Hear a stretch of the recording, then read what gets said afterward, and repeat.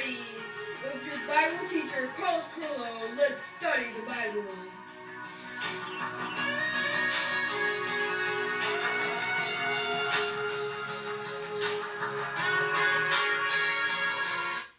Good evening, everybody. Welcome to Are You Ready here on YouTube. I hope you have your Bible ready to get into God's Word. God loves you. Dios te ama mucho. Bienvenido al programa ¿Estás preparado? Pastor Carlos Carrillo, Iglesia Esperanza Viva Internacional. Y oro que tengan su Biblia preparada para estudiarla. Dios te ama mucho. Well, let's drink our water. Vamos a tomar nuestra agua. Salud. Here from our spring in Augusta, Georgia. Let's pray. We got a lot to talk about. God loves you. Heavenly Father, we worship and we adore you. We thank you for your presence, for your love. Holy Spirit, direct everything that we say and do. Espíritu Santo, dirige todo lo que vayamos a hablar y que sea para tu gloria y para tu honra. And Merry Christmas to all of you. Today we had a great time. My wife and I went to see my son play the flute at his school. It was great. He did for his first time playing. It was great. Tocó la flauta, mi hijo Carlos Israeli. Fantástico para su primera vez. Muy bien. Amen. Well, praise God. We got something very important to talk about today. As you know, something very tragic, some of you may know, occurred in Jersey City, New Jersey. We're going to go right to it. Just a little glimpse of it. It was like a war zone there. It happened in Jersey City, New Jersey, where I grew up in New Jersey, in Newark and in Irvington as a kid and, as a child and as a teenager. So I have some connection in that way to New Jersey.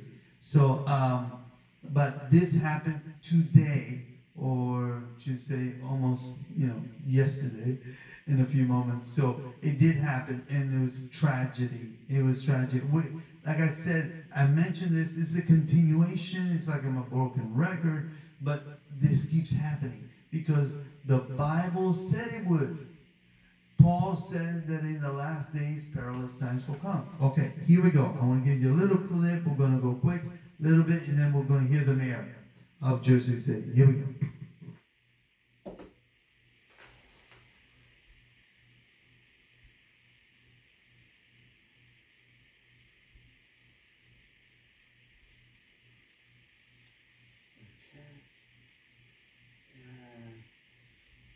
Listen to this. Live from News 4 New York, this is a special report. Hello everyone, David Autry once again updating you on what can only be described as a very dangerous and volatile situation right now in the southern part of Jersey City. We've been watching a live feed and witnessed a war zone, really, a volley of gunfire that was extraordinary. I'm going to take you out to News 4's Adam Cooperstein and Eddie Alonzo, who have been there. Adam, I know you're there. You're in a safe position. If you have to just run, do it, because we just know what you just heard and witnessed. The war zone is right, David. We've heard return fire now, gunshots for about 10 minutes straight, dozens of shots. We've seen a number of officers, armed officers, running by us because let me show you how close we are to the situation. That police tape is less than 2 blocks away from the bodega where law enforcement sources tell us one officer was shot in the head as in now critical condition. This is inside a bodega where a man and a woman, according to our sources, are holed up inside in some sort of standoff situation. And you can see ambulance, SWAT teams, federal, state officials here, and the response is growing by the minute. We have not heard gunshots now in the last minute or two, but let me play for you what this sounded like when you mention a war zone. Take a look and a listen.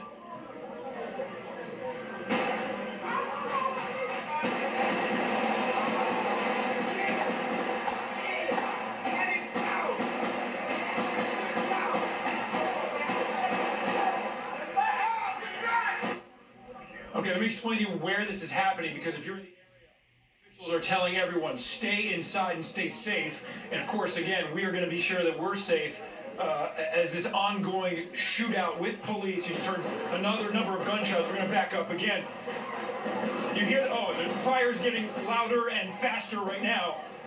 We are behind the police tape still. This is happening at MLK Bidwell inside a bodega. chopper just arrived over scene as well. As you can see, dozens of onlookers out here from the neighborhood who are shooting cell phone video as this is happening. And now the gunfire increased again. You can smell the gun smoke from here. Start by saying it's a really tough day for the city of Jersey City. You know, in these sort of situations, the mayor of Jersey City. That, when you lose an officer, they say he was a great officer and he took pride in his job, and they tell you all the great things about what he did for Jersey City or she did. And in this situation, it happens to be true 100%. The officer's name is Joe Seals. Joe was with the department since 2006. Even more than being a police officer that loved Jersey City, that was probably responsible for, or one of the leading officers for the most guns getting off the street, from what I understand. He was also a husband and a father of 5 children. So it's a tough day for Jersey City. Joe was somebody who was involved in the city, who officers in other precincts knew who he was because he was a good cop. And so I wanted to turn it over to the director and then ultimately to the police chief that led the situation today, and maybe explain in a little bit more detail what happened, and if we can answer some questions. So I'll turn it over to Chief Mike Kelly. Chief, can you tell us your name, sir? Michael Kelly, K-E-L-L-Y. So today at around 12:30, we received a call of shots fired in the area of 223 MLK Drive, Martin Luther King Drive. Units responded and were immediately engaged by high-powered rifle fire. A citywide assist was called. At that time, we were learning at the same time that we had another officer down in another part of the city, down on Garfield Avenue by Caven Point. I don't know the exact address. That officer since been listed as deceased. That is Joseph Seals, detective with our ceasefire unit. More on Joe in a little bit. Our unit set up a perimeter, 223 MLK. We had a citywide assist. We called for mutual aid from our partners. Our partners began with the FBI, Port Authority, all surrounding municipalities, ATF, just about all the folks that were within earshot of us responded. At that time, we set up a tactical advantage, continued to... Okay, just to let you know, that is exactly what happened. They arrived there. They're totally in the, Mr. Seals was arrived at a cemetery. These 2 individuals had gun. They shot him in the head. He was trying to confiscate some guns from them. These were criminals. They shot him, killed him there in the cemetery. They go to this kosher supermarket. Se van a este supermercado. Primero matan al policía, se van al supermercado y ahí matan 2 personas más dentro del supermercado y después ellos los matan a ellos también. So a total of about 5 people died, 5 to 6 died there in this whole area, a total of 6 people. And they entered eternity. Now, they have no motive for the shooting, okay? So, again, there were 2 shooters, they're dead. There's the people inside the store, 2 customers, they're dead, the policeman is dead, and there were also 2 other policemen that were shot, but they're okay, thank God. There is no motive for this attack as of yet. They are under investigation. But everybody showed up, ATF, FBI, state, the NYPD, everybody, todo el mundo llegaron a esta situación. Algo triste, este policía que mató fue padre de 5 niños, and so hard, right now before Christmas, I mean, today, you know, and so short, it's almost Christmas, and here the 5 kids, their dad is not coming home. So, we pray that God will give them comfort and peace, que Dios le dé paz y consuelo. All I want to do is read to you right here in 2 Timothy chapter 4, chapter 3. It says, Paul writes in 2 Timothy chapter 3, verse 1.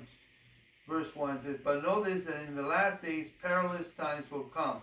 Then let's go to verse 3. Unloving, unforgiving, slanderers, without self-control, and brutal. And the word brutal is somebody who is evil, who does evil in their hearts, okay? Who's committing evil and wants to destroy. It's violent, it's fierce. That's, Paul said, in the last days that will happen. And also today, just real quick to mention the articles of impeachment again by the Democrats. Number 1, abuse of power. Number 2, obstruction of Congress. The president will probably be impeached around December the 20th, and then January will be the trial. All right? Very good. I want to talk real quick here and just mention the book of Deuteronomy. Deuteronomy is the next book that we've been talking about, Deuteronomio. Deuteronomy comes from the Greek Septuagint, meaning second law. It is an explanation of the law. The author of the book is believed to be Moses. The majority of the book involves farewell speeches from Moses, written around 1405 BC. All right. History, like Leviticus, Deuteronomy does not advance historically. It takes place within 30 days. Israel was in the central Rift Valley in the east of the Jordan Valley. It had been almost 40 years since Israel exited Egypt. The theme, what is the theme of Deuteronomy? Calls the nation of Israel to trust the Lord and be obedient. God reminded her of their rebellion. So Deuteronomy is great because it talks about prepares the nation. It's the last book of the Pentateuch, or the last book of the Torah, right? The book of the law and the books of the law. And it's a preparation. The nation of Israel was organized, preparing itself to enter the promised land. Now, as I mentioned before, these men, the policeman died, and there were other people in the store that entered eternity. Do you know where you're going to spend eternity? There's either heaven or hell. Where will you be spending it? Do you know? Are you ready for heaven or are you ready for hell? God sent his son, Jesus, to die for you on the cross for the forgiveness of your sins. On the third day, he rose again. And he wants you to come. He's knocking at the door of your heart. Let him in. Let Jesus in your heart. Make him the Lord of your life. You can be sure where you're going to spend eternity, because you don't know what tomorrow may bring. Today is the day of salvation. You want to change? Pray with me. Ora conmigo. Say, dear Lord Jesus, I repent of all my sins. I receive you as my Lord and my Savior. Wash me in your precious blood. Señor Jesús, me arrepiento de todos mis pecados. Te recibo como mi Rey Salvador. Lávame en tu sangre preciosa. En nombre de Cristo Jesús. Amen. Amen. Heavenly Father, pray for every single person. Say yes to you. Fill them with the Holy Spirit. Give them a hunger for your word and connect them to a church where they can be discipled. In Jesus' name, amen. Amen. If you gave your life to Christ, let us know at trustjesus19@gmail.com. And please subscribe to Are You Ready? Please subscribe. And remember, live for Jesus. Shalom, shalom, Jerusalem. Pray for the peace of Jerusalem. Have a great evening in the Lord. Live for Jesus.